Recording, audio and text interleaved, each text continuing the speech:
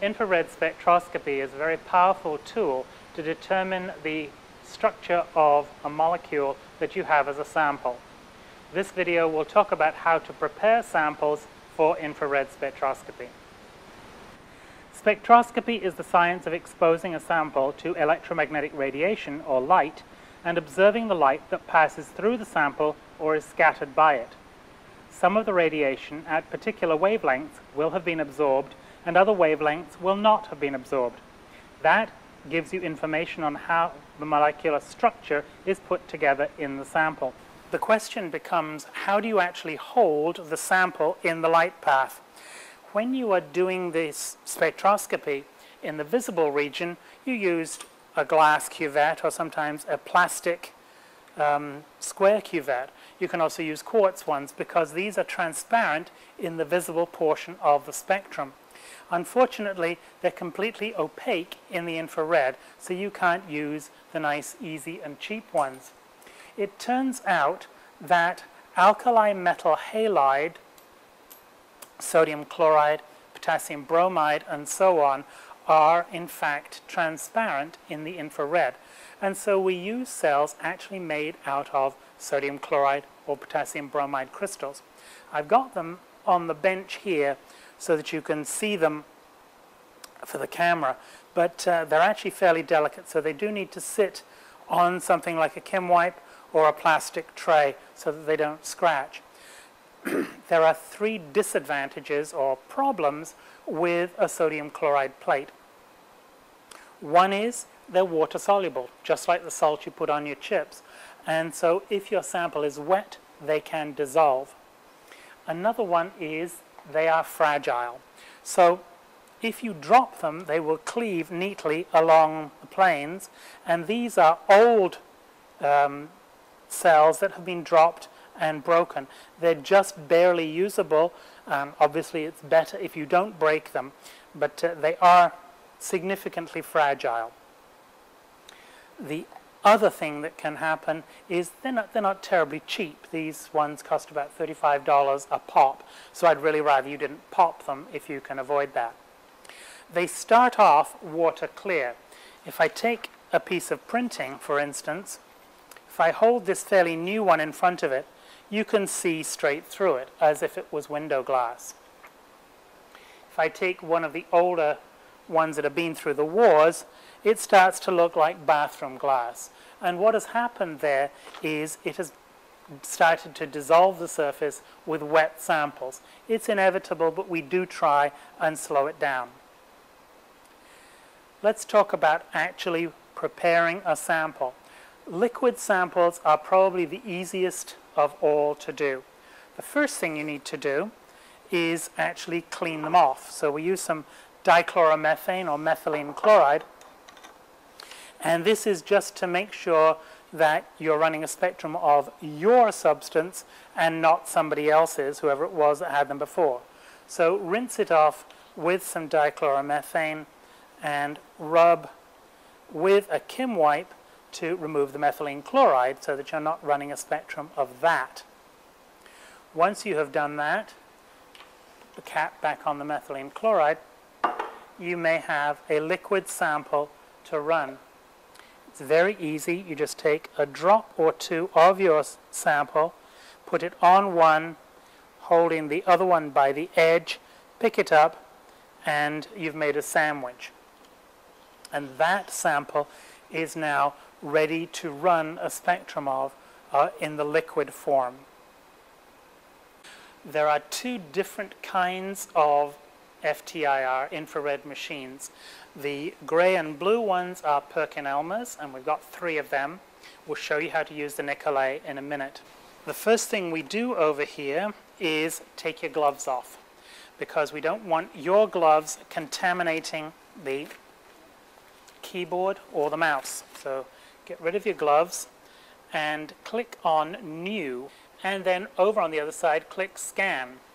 You'll get a pop-up window which will start to prompt you, and you click on Start, and it will tell you it's a duplicate file name. Just ignore that, and then you are now ready to place your sample on the instrument itself. To do this, we open the lid, and the sample will actually sit on the shelf of this holder, which lives more or less permanently in here. The infrared actually passes from one side to the other through the sodium chloride plates. Pick up the plates by their edges and put them on, balance them on their edge on the shelf, and then close the lid. And we're now ready to scan. Over here, we click on Scan, and the machine is now doing precisely that. Doesn't take very long, and it will throw up some questions. At the moment, it's telling me it's a bit strong, but just accept it anyway, and it will again tell you you've got a duplicate file name. Overwrite, you may need to tell it twice, and here is my spectrum. Now, there is a point here where I can label the peaks. So this will put numbers underneath all of my principal peaks here and tell me where the absorbances are. The other thing I need to do is put my name on it. So I click on Text and type in my name and what it is. And once I've checked that it's okay, click OK. It will appear somewhere in the middle of the screen. You can click and drag that so that it's not in the middle of an area of interest. And then up here, print. And the printer is right next to the machine. And it will produce a spectrum. And that is my spectrum. I can take this away and it'll form part of my report. Now, if all else fails, read the instructions. They're on green pieces of paper for the infrareds. Once you've actually run your spectrum, there's almost certainly somebody in a line waiting behind you, so we have cleanup. Take your sample, again, put it in the plastic tray, don't carry it in your fingers for very long, and take it back to the workstation.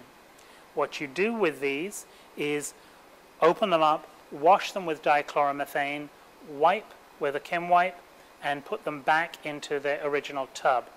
If there is someone behind you who is waiting, they may well be prepared to do that washing for you. However, if you don't have somebody behind you, it's your responsibility to make sure that these cells are clean before they're put away. Let's move now and show you how to run the same kind of spectrum on a Nicolet spectrophotometer, a different machine. This is a Nicolet machine. It is made by a different manufacturer, slightly different things to do, but it works in exactly the same way as the Perkin-Elmer. This is the beige one. We've got one of them. Again, the sample compartment is here, and your sample actually sits on a shelf, and the light path moves across here. Take your sample and put it on the shelf. Close the lid. Again, remove your gloves because we don't want contamination to happen on the keyboard here or the mouse. Now what I've got here is someone else's file, so I click File, Clear All, and yes, I do mean that, and then close that little button down here.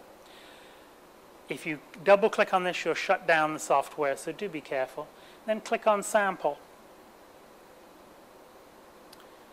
and it will start to scan my sample.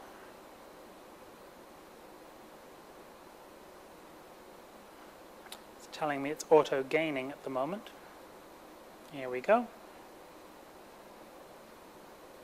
Right, now for this one, you need to Control T to get transmission instead of absorbance, and here is my spectrum as recorded by this machine. Here I need to actually click on the tip of various absorbances, and the machine will then label them with numbers. And then I need to put my name and what it is here.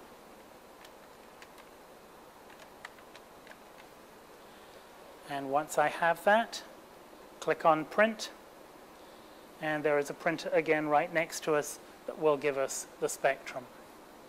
Once we have finished with this machine, again, remove your sample and wash it off and hand it to the next person, or put it in the tub for someone to use later. And that is how you run an infrared spectrum. In conclusion, in order to run an infrared spectrum, your sample has to be on either a sodium chloride or potassium bromide plate, either in liquid film form or as a mull in mineral oil. You should now understand how to prepare a sample for infrared spectroscopy and to run the spectrum using an FTIR.